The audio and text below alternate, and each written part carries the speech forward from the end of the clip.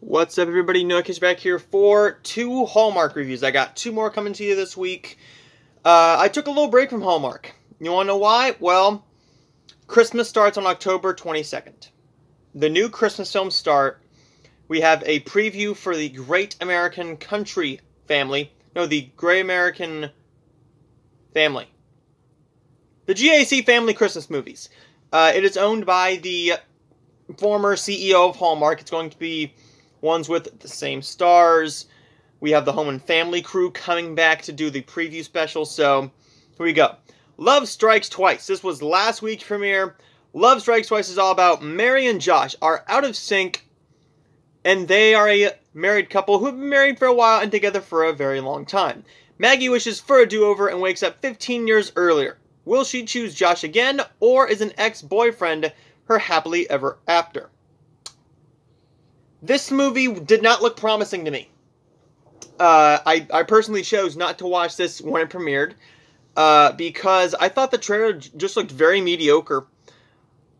I thought this could have been a bit of a Halloween-ish type movie, but they went with their normal Hallmark formula, which is fine. This just didn't fit fall. This should have just been a bonus premiere. You could have made a fall harvest film that actually felt like fall harvest. Katie Finley and Wyatt Nash star as Maggie and Josh. This is a actress. Maggie Turner is a character who I was not all that intrigued in. This is not her Hallmark debut for Katie Finley. Katie Finley was in The Bridge and The Bridge Part 2, but she's also been in Jem and the Holograms, and Premature, and Crash Site, and stuff like that. Now, Wyatt Nash. Wyatt Nash plays Josh Turner. Great. You used the name of one of my favorite country artists. Thank you. Wyatt Nash is known from, like, Cats and Dogs, The Bridge, and The Bridge Part 2, so you could have made another Bridge movie, you know. You had The Couple. Well, Couple. I haven't seen those two movies yet. But you could have made a third Bridge movie. You could have made another Fall Harvest movie with them. He was also in Petals on the Wind and Ford v Ferrari.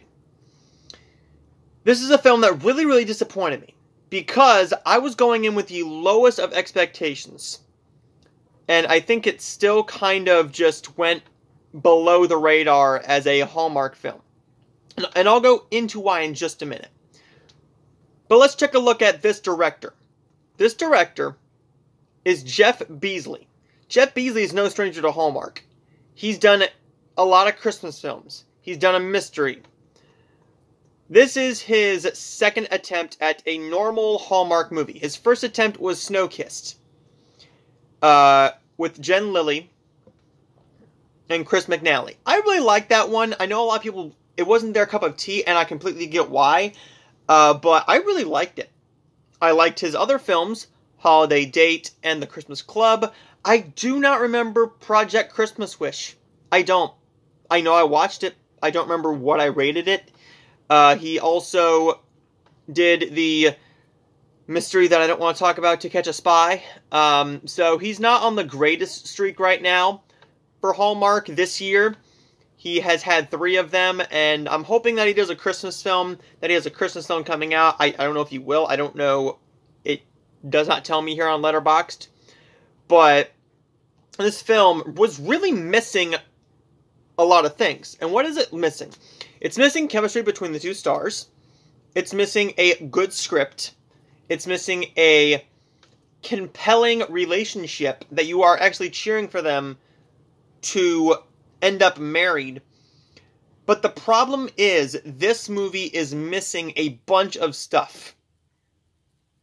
Namely, good acting. The acting is fine.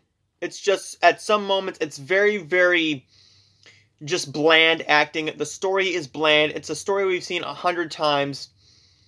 But it's kind of like a Back in Time mixed with Do I Actually Love My Husband? So I'm going to compare this to Just the Way You Are with Candace Cameron Bure. That's a very good Hallmark film. It's a very different Hallmark film. It's not about falling in love with somebody. It's about falling back in love with someone you are already married to. You're having problems with. That's a very good idea that they need to do more.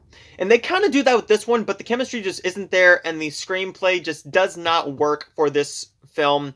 I thought this was a very bland Hallmark film. It's one of the worst of the year, in my opinion. I did not like it whatsoever. But I am going to say there are a couple positives. The costume design is very pretty, and the production design and cinematography is great. Other than that, there were some points where you could definitely tell that there were some ADRing issues. I don't know if it was a problem with the actual channel, but sometimes the lips just didn't match up with... the words didn't match up with their mouths. I was trying to figure out how to say that. Their lips and words did not match.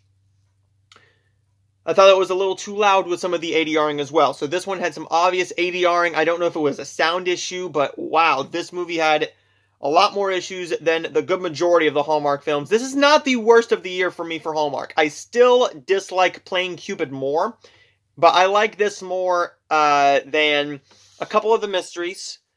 But with that being said, it's going to be in my top 10 least favorite Hallmark films of the year.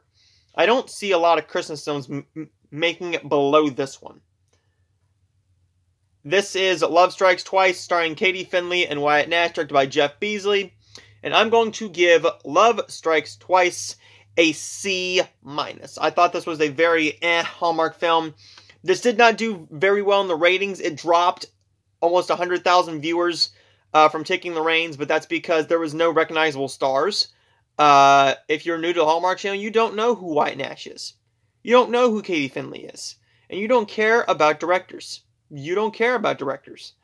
You're sitting there watching it. I personally care about directors because I like going back and looking at their film history with the Hallmark Channel. But going from Roadhouse Romance to Raise a Glass to Love, and then with a slight downturn, just a slight down spiral with Taking the Reins, which was still a good film. Love Strikes Twice. And now we go into South Beach Love. And that'll be coming later this week. I have not heard the best things about that, and I have not heard the best things about The Vows We Keep.